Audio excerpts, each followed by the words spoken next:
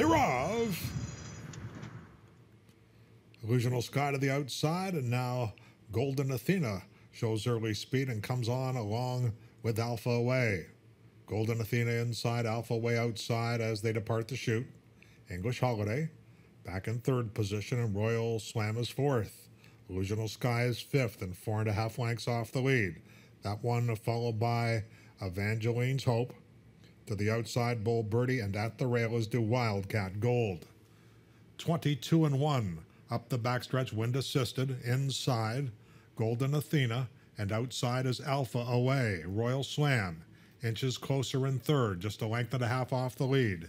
English Holiday is down to the inside in fourth position. And we have Illusional Sky, who still has that 4.5 lengths to make up. In fact, Illusional Sky is being overtaken by Bold Birdie. They ran a half and a quick 44-3. Royal Slam on the outside.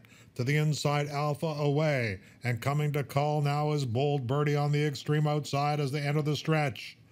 Royal Slam a narrow lead. On the inside is Alpha Away. Bold Birdie on the far outside. Alpha Away all hard at the rail, trying to come back at Royal Slam, and Alpha Away down to the wire, and Royal Slam held on. Defeated Alpha Away and Bold Birdie with Illusional Sky fourth.